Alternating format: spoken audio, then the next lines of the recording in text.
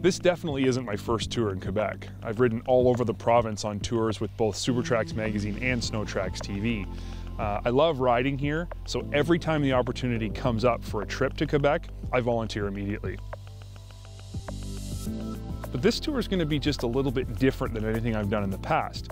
Generally speaking, when we ride in different areas than our own hometown, we have a guide or host showing us how to get around. But I wanted to see what riding here was like from the perspective of a typical rider here for a vacation with their own sleds. So I decided to navigate the route with no guide at all. I'm really excited about this. It's kind of turned this trip into a bit of an adventure, but it also has raised two problems.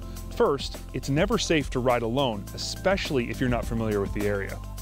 And second, I didn't want to get lonely being away from home out in the Quebec wilderness for 3 whole days. So I called up my buddy Stefan to see if he'd want to join me on this trip, and of course, he jumped at the chance just like I did. I've known Luke ever since I was a little kid. We grew up together over the past 20 years, and I've been on several Snowtracks trips with him, and I always make time to go whenever he calls. Let's go. I was especially interested in this trip because I've never ridden in Quebec before. I've heard so much how amazing it is from Luke and from other friends who have been there.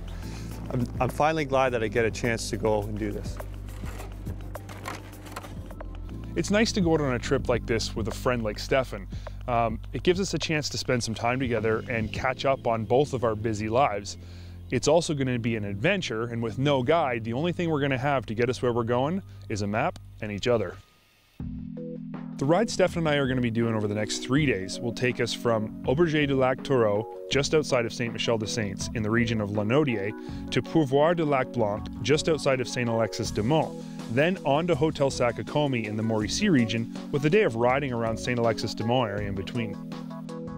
I've heard a lot about the town of Saint-Michel-des-Saints.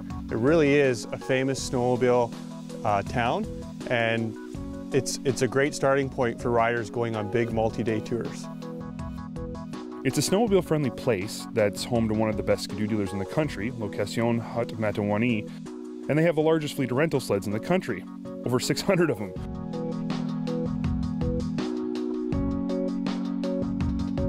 These things aren't just fan-cooled touring sleds. You can rent anything from a 2-up cruiser to a full-on performance sled like an 800 Rev XP.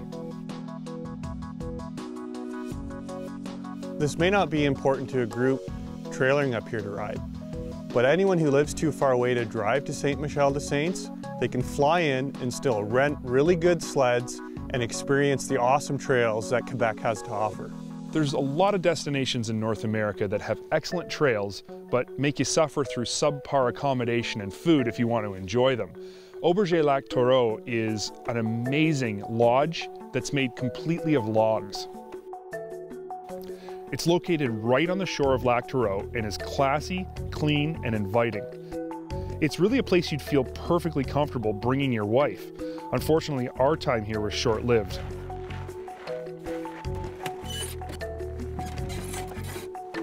We left Lac Taureau first thing in the morning and headed for Pourvoir du Lac Blanc.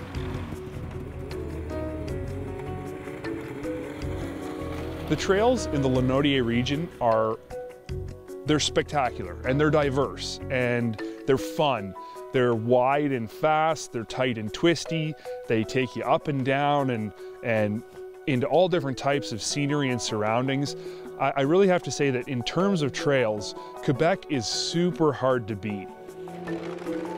In the morning when we left Lac Taureau, we first rode out onto the lake. It was pretty sweet. And then after, we got onto some really good trails, and the trail system was awesome. They were smooth, really wide. It was a lot of fun.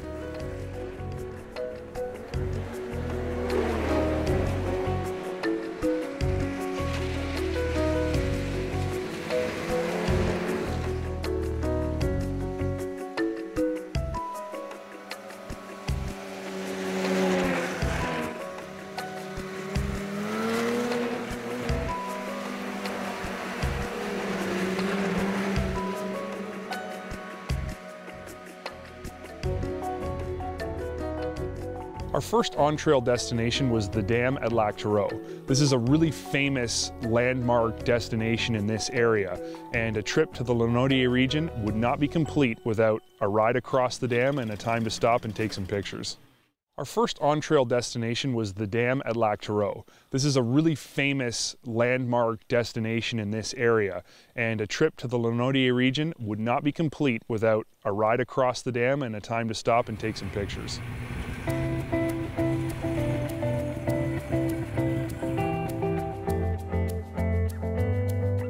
The dam itself is massive, and the trail actually crosses right over the top of it.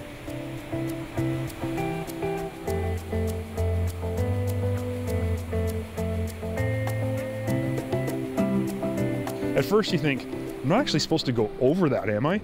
Then you realize you have to if you want to keep going. It's a pretty unique feature of this section of trail. After the dam, we had about 40 miles to ride to our lunch destination. Just like the trails before, these trails were smooth and they were excellent. And I think we only hit like 2 or 3 bumps the whole way. Most places I've ridden are quite flat, but here in the Lanaudiere and Mauricie region, the elevation changes and the vistas are amazing. Right between Lac Tureau and our destination, Lac Blanc, lies a very unique little spot, well known to locals and local riders, but completely new to Stefan and I. La Place de Rial Massé is an extremely unique trailside stop. It's a dedicated fishing lodge in the summer and an awesome snowmobile destination in the winter. Rial Massé is a former Montreal Canadiens hockey player and an avid outdoorsman and hunter, and that'd be putting it mildly. The restaurant on site was full of old sports memorabilia and hunting trophies, and more importantly, the food was really good. Stefan and I took the opportunity to relax for a bit over some hot chocolate, but before we left, we had to get a tour of Rial's trophy room. I've never seen so many animals in one room before. This guy has hunted all over the world. It was really neat, and if you're riding in this area, this is a must-do. When we were done at Rial Massé, we actually had quite a bit of riding still ahead of us. We'd been told that the ride from Rial Massé to Lac Blanc was about the same distance that we had previously ridden. We wanted to get out there before dark, so we hit the trail.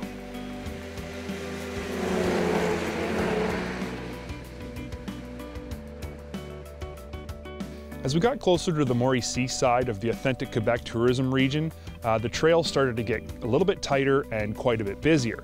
But despite the increase in traffic, the trails were still absolutely excellent. In this region, there aren't really a lot of small towns between the small towns. So once you leave your lodge or lunch stop, you're not likely to hit another gas station before you actually get to your destination. So make sure you're full of gas before taking off. There really aren't a lot of intersections on these trails either. You literally get on a trail and ride for 30 or 40 miles. So getting lost around here really isn't a big issue.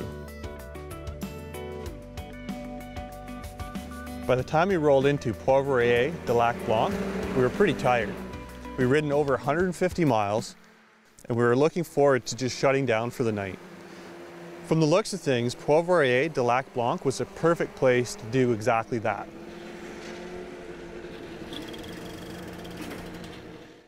I've had a ton of fun so far on this trip. I've had a chance to experience great food, awesome riding, and really good lodging.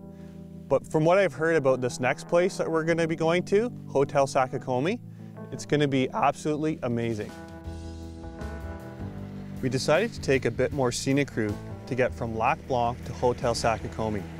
The trails around the town of St. Alexis de Mont are equally as well maintained, and as all the other places that we've ridden, were definitely the tightest and most windy of the trip. Well, I really liked the hydro lines and fire roads and fast open sections we rode on day 1 and 2. The tighter bush trails around this area are really more interesting to me.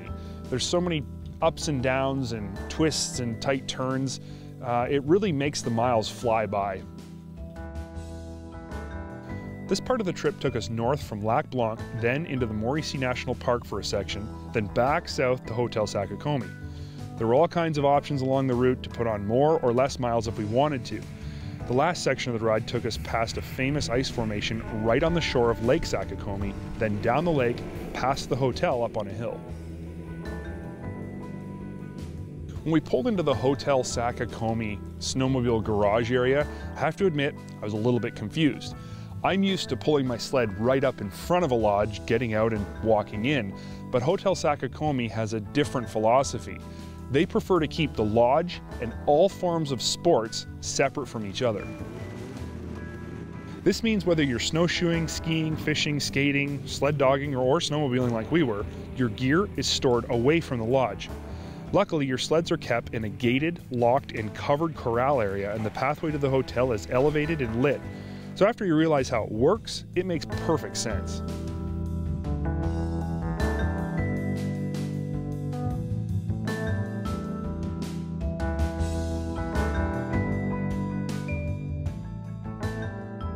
When we first entered the hotel, I was really impressed. There was massive log beams and there was a huge fireplace right in the middle of the lobby with a really neat seating area around it. And the more I looked around, the more impressed I was. Just behind the lobby is a bar lounge area with access to a massive patio. It sits 3 stories up and is at least 30 feet from the ground. Because the lodge is built on the side of a hill, the patio overlooks the entire lake. If it wasn't -30 outside, I would have loved to have stayed out there longer. The patio area completely surrounds the dining room, so while you're eating, you can get this great view looking out over the lake. Of course, we're in Quebec, so the food is ridiculous. I think I counted 8 different forms of meat on the dinner menu alone, which is perfect for tired riders like us. Sakakomi is known not just for its food, view, and comfortable amenities.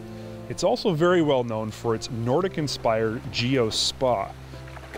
Stefan and I decided if we're going to stay at Sakakomi, we had to see what all the fuss was about. So you're walking down the hallways in the hotel and you're following little signs on the walls directing you to the Geo Spa, and finally you get to the end and it opens up into this incredible spa environment that has every possible spa feature you could ever ask for. From relaxation rooms with big fireplaces to treatment rooms, eucalyptus steam room, saunas, indoor and outdoor hot tubs, even a koi pond and an outdoor fire pit you're actually supposed to sit beside in your bathing suit outside. The spa was absolutely incredible. Luke and I immediately gravitated towards the outdoor hot tubs and the steam room. Out of the corner of my eye, I noticed a beautiful waterfall going into a small wading pool, so I decided to go over and check it out. It turns out that this was a cold bath. The idea is that you get all warmed up in the hot tubs and saunas, and then you run out into the freezing cold waterfall that's just a few degrees above zero, and then run back into the hot tub. Luke was too chicken to do this, so I volunteered to do it. And it was quite an experience. It was unfortunate that our trip had to end at Sakakomi, but there's no question Sakakomi meant it ended on a very high note. This place is among the nicest I've ever stayed and really does cater to snowmobilers in a different but equally as accepting and appreciative way as any other snowmobile destination in Quebec. On this trip, Stefan and I have seen and done things you can really only see and do in Quebec. We've experienced different food, different accommodations, and a whole different culture. I think we've really seen the best Quebec has to offer, and I know that we'll both be back. I think if you're looking for something different than what you're used to, you really should check out the Authentic Quebec tourism region. It definitely has what you're looking for.